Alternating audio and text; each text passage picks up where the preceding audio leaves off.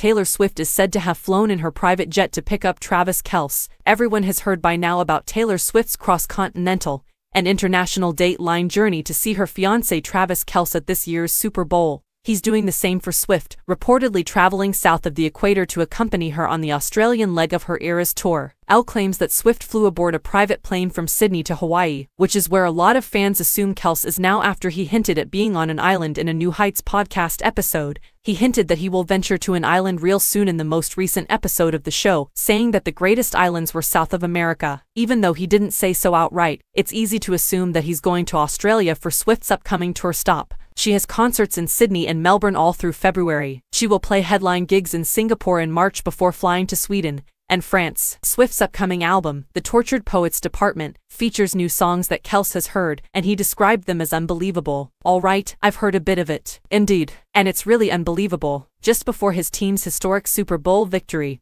he told reporters, "I can't wait for her to shake up the world when it finally drops." At the 2019 Grammy Awards, where her album Midnight's won Album of the Year, Swift made the announcement about her upcoming album.